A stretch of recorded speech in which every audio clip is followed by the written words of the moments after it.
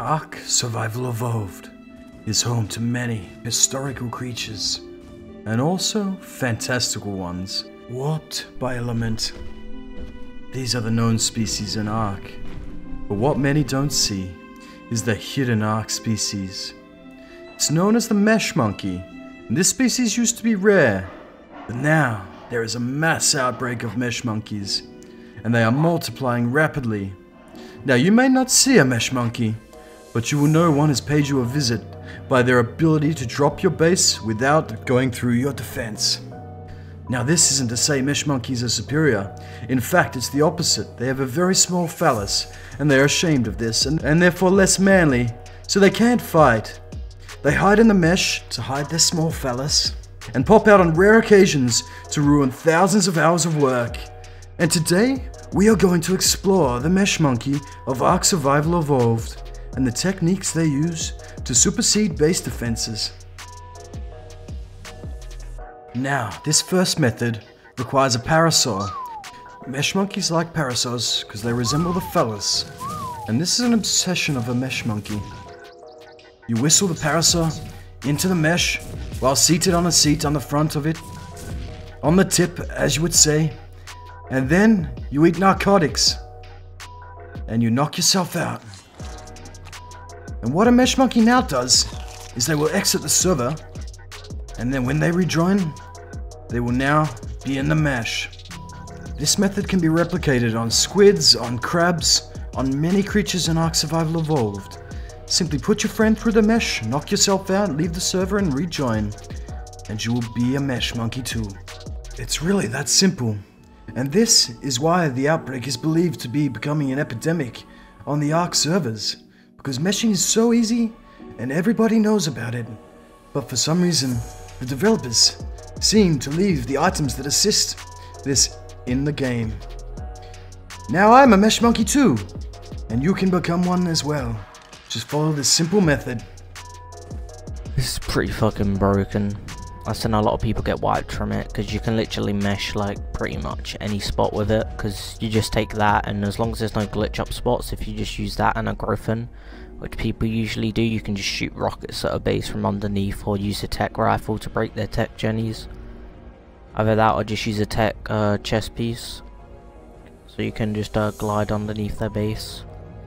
If you guys want to know any more glitches, just let me know. I know a lot of glitches that I can that I'm trying to get awareness to. I just don't have that big of an audience, so don't have that many subs, so they won't get that much attention. But yeah, look, as you can see, look, we're spawned in and we're inside the mesh. It's broken as hell.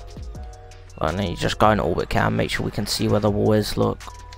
Thank you Dexterity Gaming for teaching us a valuable tip on how to become a mesh monkey. Now we will see how the Karkanos can also assist us in our meshing endeavors. I'm gonna expose myself again, and basically show you guys that this still works. It's no false advertisement. I'm just trying to get this shit patched, and I mean, I'm doing a little bit too much for you guys right here. I mean, literally, it's on official small tribes. You guys got the server; it's right there. But at this point, I could care less about the game. Like, it's gonna die. I mean, but the way how this mesh works, it's pretty simple and easy. And basically, like I said in the last video, all you need is a Carcino, climbing fix, and a chiropod. Even a choice of your grapple hooks or knocker bomb. Pretty easy. I mean, that's not that hard to maintain or obtain. Alright, so basically, back to the point. Once you are on the wall with the climbing fix, your buddy grabs you and whatnot, right? And as you can see, I'm flying or floating, not flying, my bad. And basically, same thing as last video, I'm just there stuck. I'm not getting this attached. This is unofficial because I'm constantly gonna pull up the start button of showing my server. And basically, as you can see, the guy just needs to dismount and chiropod. He didn't even move like at all. All you gotta do is grab and that's it. And basically, once he chiropods it, that's when you're floating and you're just like Jesus Christ, like I said. And basically, at this point, people struggle with the grapples. Grapples work, but in some areas it might not. So in other scenarios, use a narc bomb. I mean, there's other ways to use things, but I love the narc bomb. It doesn't really kill me; it just knocks you out for a long time. But it works. And basically, as soon as you knock yourself out, it will basically drop you to the floor and allow you to walk. And I cut this clip a bit so I could hurry up, so I don't want you guys to look at me knocked out with full torpor. And basically, this is still in the same server and whatnot. This ain't no bullshit. And basically, look, I'm in the mesh. Like, this is literally pretty fucking easy. Like, I'm pretty sure if a Bob could get a Carcino, Carapod, and Climbing Pigs, or even a grapple or narc bomb, it's really simple for him to mesh. It's not that hard. Now, it is clear how to become a mesh monkey. You can do it too. All it requires is a simple tame, some narcotics, and a few helpful structures that the devs leave in the game to assist. It's like they want us to be there. Now, we will explore some other methods for getting into the mesh. On each of the maps, the devs leave convenient holes for mesh monkeys to enter through, so they don't even need to do the required methods we've just discussed. Now, I myself am not a mesh monkey, but if I was one, this is a convenient hole the devs have left me to enter the mesh. On the map of Extinction, it is very convenient and there's multiple holes like this on the map, which makes it very easy for me, if I was to become a mesh monkey, to raid bases without worrying about those pesky defenses. This hole is great, it's very convenient. Just the right size for me to fit through and put a bed in, and place down some cliff platforms outside of the map so that I can't be raided myself, unless other mesh monkeys find my base. Look at that, how convenient. This is the coordinates, if you would like to become a mesh monkey too. Not that I'm one or recommend it, but if you want to eradicate the mesh monkeys on a server near you, this is a place to come. And now we are free. We've found the back door they leave open for us. And now we can set up our cliff platform, and we can live our life in peace, without having to worry about anyone attacking us. How convenient. Now we can be free. Free as a mesh monkey that we are becoming. This is the way. The beautiful mesh looks so enthralling from underneath. Who needs defenses anyway? But do not fear. There are mesh holes on all the maps, as we will now see from some mesh monkeys on YouTube. Watch as the mesh monkey Acid Pro glitches into this hole in Ragnarok in the Crystal Cave, and he throws a crowd snow owl into the mesh hole. He gets under the map. What a cheeky mesh monkey. Very talented.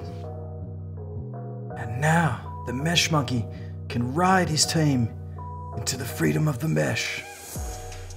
Be free, Acid Pro. Good luck on your journey. Acid Pro is a very talented mesh monkey. In fact, he has other spots, as demonstrated here, on the island. Now this wasn't hard to find, one simple YouTube search of arc meshing, and that's how I found out how to become a mesh monkey myself. I wonder how come the devs can't search on YouTube themselves. Why can't the devs search on YouTube and fix this themselves? How very strange. Maybe they themselves are mesh monkeys. Now we have some clips from Perplex, another very talented mesh monkey, showing some spots on Extinction and Aberration. And after this, we will go into discourse of how we may stop the growth of mesh monkeys. Now we will see how Perplex became a mesh monkey and what positions he used. This is on the Extinction map. Where are you going, Perplex? Oh, you're going up? You're going up into a crack the devs have conveniently left on the map? How positively fabulous.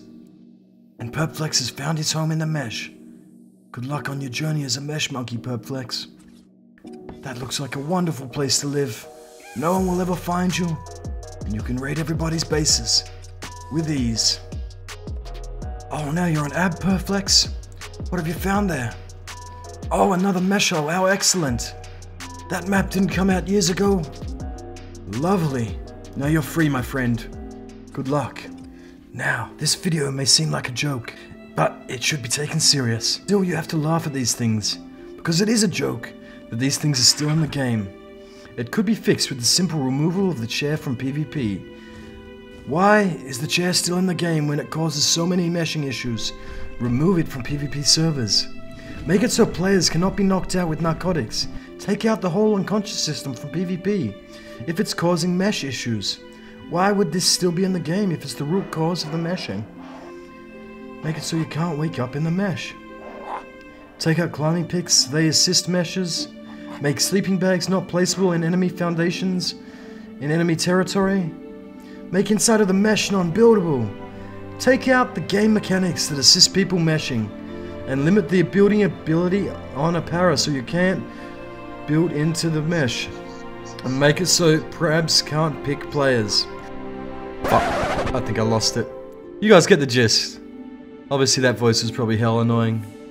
But it's an absolute joke that these things are still in the game. If you actually listen to what I'm saying here, there are some valid things that I think would actually fix the meshing issue. So, share it around. If you guys like the video and think this will help, and want to spread awareness and get the devs to actually do something, make sure everyone sees it so everyone knows how to mesh. Make sure it's fair playing ground, because at the moment, there's only a select few doing it. If everyone knows how to do it, either we can live in the mesh together as mesh monkeys, or the devs might actually fix their game. See you next time.